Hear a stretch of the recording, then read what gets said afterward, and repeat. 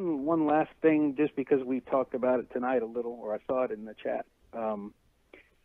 People talking about the new refrigerants, and what does everybody do? Like, would you have to have separate gauges for each one, or separate anything, vacuum pumps, or with the flammable refrigerants, even mildly flammable refrigerants, you will have to have, well, they say you have to have vacuum pumps and like recovery machines that are approved for flammable refrigerants. Like if you're going with like an R32, which is A2L mildly flammable, or 454B, which is the same way, they say technically you have to have an upgraded pump and recovery machine, which I think most of the ones coming out now are, but I've never heard anything about gauges having to be separated. Well, what I'm talking about is not necessarily the flammables, but any, if you've got all these different options now, because you've got some R22 systems, and then you have some that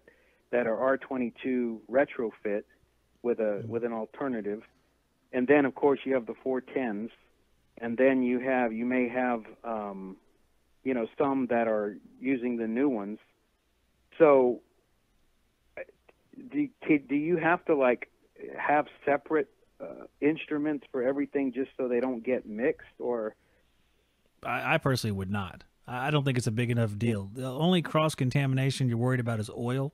I don't think it's significant enough to matter, in my personal opinion. And that's something I came across because that was a big deal several years ago. It's like, all right, we got 410A now. We have to have separate gauges because there's POE oil instead of mineral oil. Never a big deal. And it was just blown out of proportion. I don't think, I would not even worry about that at all, in fact.